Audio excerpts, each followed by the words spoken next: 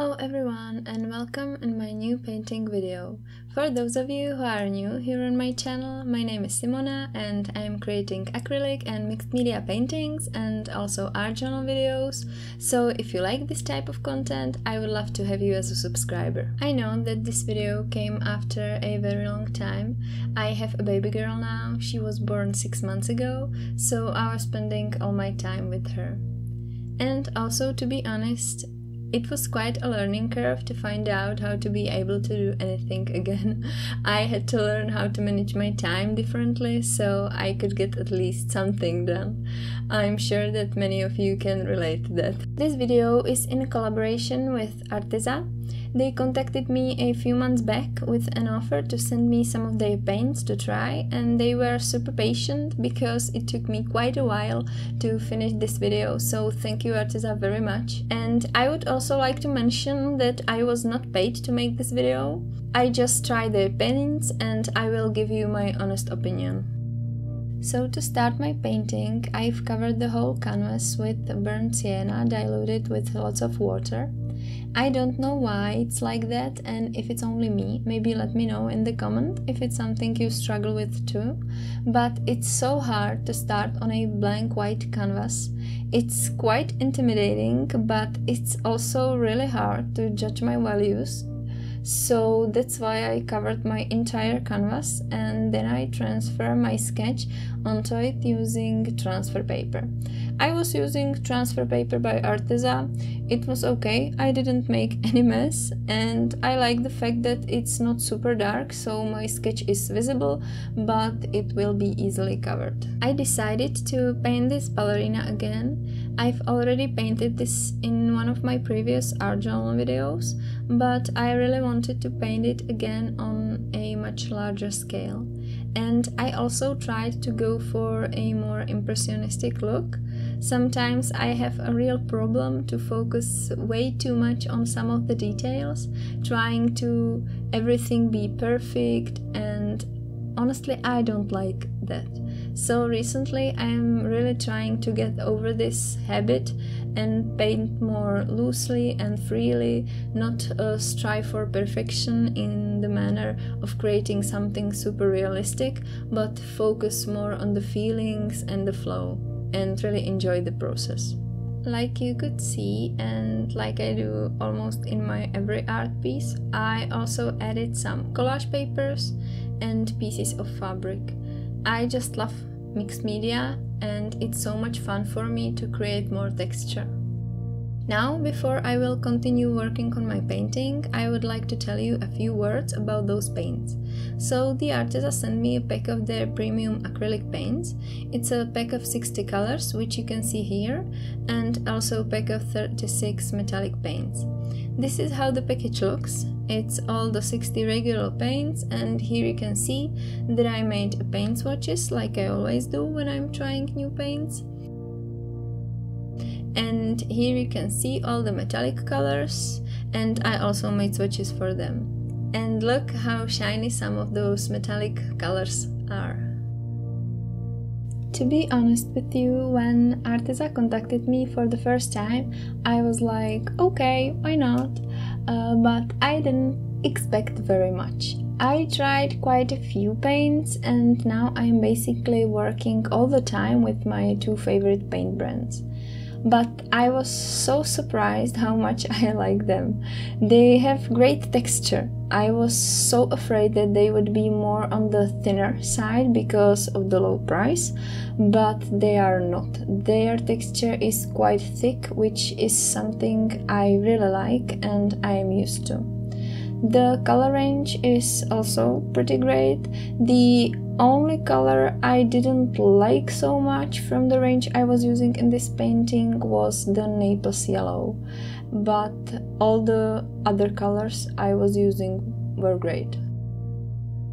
The metallic paints are something I was genuinely curious about because I love using metallic paints. For those of you who watched some of my videos before, you probably know that I really like iridescent paints by PBO, so I cannot wait to try. In my painting, I tried some of the pinks and they were okay, but I wasn't super impressed. But I absolutely loved the gold colors, especially Aztec gold, pearl copper gold, so hard to pronounce, and bronze. I also think that I will like the blues, especially pearl electric blue and pearl turquoise. I didn't use them in my painting, but when I was making swatches they look really nice to me. To cut a long story short, I am really happy to have the opportunity to try those paints because I really like them, and some of them I will definitely add between my favorite colors. And another thing about these paints I was surprised about was the price, especially for this good quality. I think if you want to start painting and don't want to invest too much, but at the same time you don't want to use some cheap hobby paints, I would honestly recommend these paints. I really hope that this review was useful for you. If you have any questions, just ask me in the comment. And also Arteza is offering a 10% coupon code for my viewers, so if you want to check those paints, I will put links in the description below the video. Coupon code is SELASART1 and it's valid until January 20th. Here you can see that I decided to add more color to the background, so here I'm just dry brushing with this beautiful sky blue color.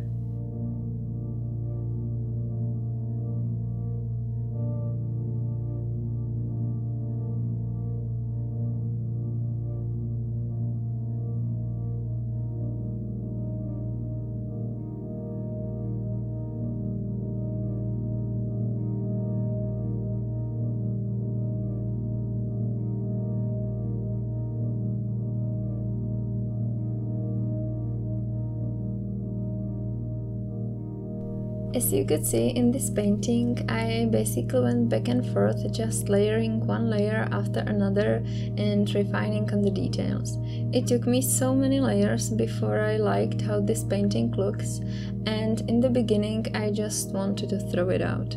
But it happens to me all the time. I always hate those first stages when my paintings looks like something that a preschooler could do, and usually when I push through and continue working on it, in the end I am glad. So when you are stuck with your painting or you hate it at some point, just take a few days off and then keep working on it. Don't throw it away. I did it a few times and I always regret it later because almost everything can be fixed.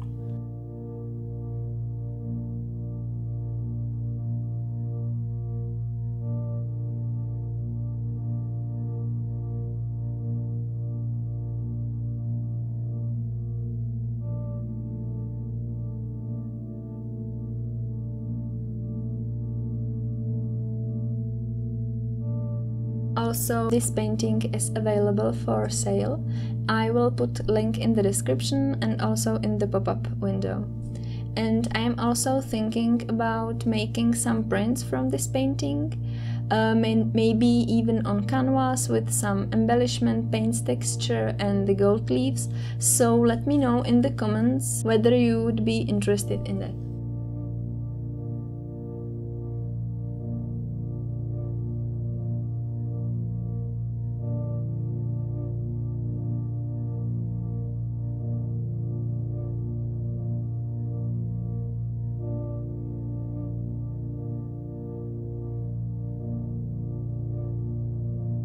Anyway, I let myself go with this painting, especially when I was working on the background.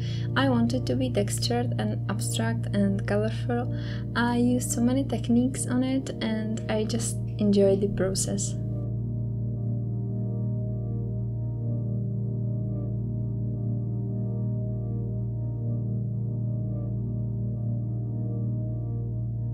When I was finished with the painting itself, I decided to add some white paint splashes, but only on the skirt, so I tried to cover the rest of the painting with some towels, especially her body. The last step in this painting is to add some gold leaves. First I applied a little bit of gilding medium. I did it off camera because honestly it was transparent and not very interesting to watch. And then I let it sit for 15 minutes and then I applied pieces of leaves on top of it. funny thing, the gilding medium is completely transparent, and after 15 minutes I absolutely could not see where exactly I applied it. Luckily it's quite sticky to touch, so first I had to find where my canvas was sticky and then I could put a leaf over it. It was the first time for me to using gold leaves. I wanted to try them for a long time and I really like the results, so I will definitely be using them again. And that's it for this video. I honestly hope you like this painting. If you do, please hit that like button and also don't forget to subscribe to my channel. And also let me know in the comments what do you think about this painting. I would love to hear your opinion. So thank you guys so much for watching. I'm happy to be back and I will see you in my next video. Bye bye!